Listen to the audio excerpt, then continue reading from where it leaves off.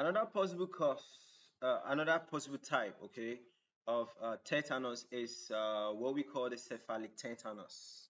All right, the cephalic tetanus. And under the cephalic tetanus, we'll be talking about it from the definition. We'll talk about the symptoms. We'll talk about the diagnosis. We'll talk about the treatment. We'll talk about the possible complications if this disease condition is left unmanaged for a long period.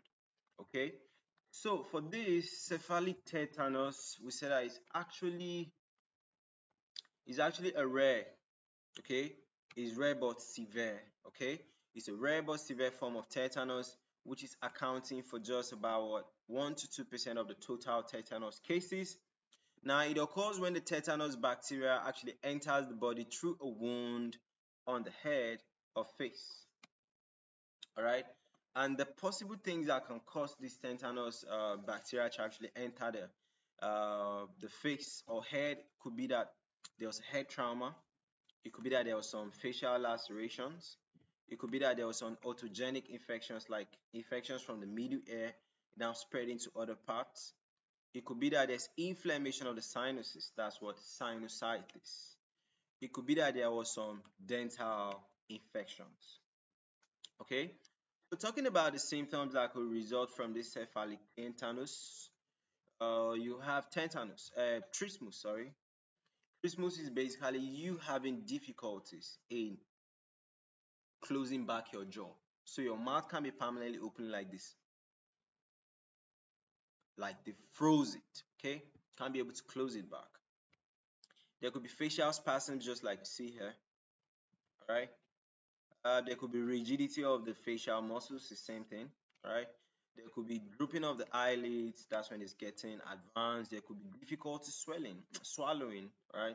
As muscles of the neck are kind of like going down. There could be hoarseness of voice. There could be somewhat respiratory failure, right? So talking about the diagnosis, that's basically how to confirm that this medical condition actually exists. You might want to do some clinical examination. You might want to do some laboratory tests like what blood work or wound culture. You might want to do some imaging studies like CT scan, MRI scan, and the rest. Then treatment. Immediate hospitalization of the individual. Take the individual to the hospital ASAP. You could administer some tetanus immunoglobulin.